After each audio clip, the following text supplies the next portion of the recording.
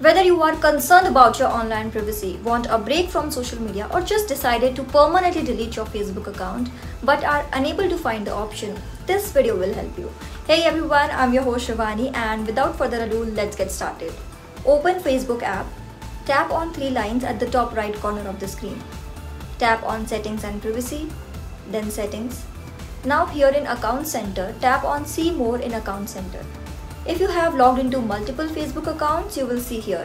Select the profile you want to delete. Then you need to tap on Personal Details option. Now tap on Account Ownership and Control. Here you'll see an option Deactivation or Deletion. Tap on it. Select the account you want to permanently delete. You will find two options, Deactivate Account and Delete Account.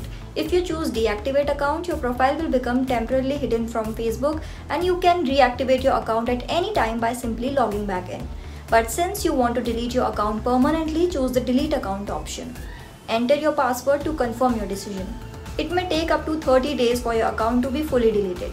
During this period, avoid logging back in your Facebook account, as doing so may cancel the deletion process. Also, keep in mind that once you delete your Facebook account, all your data including photos, posts, messages and comments will be removed permanently and your account cannot be recovered.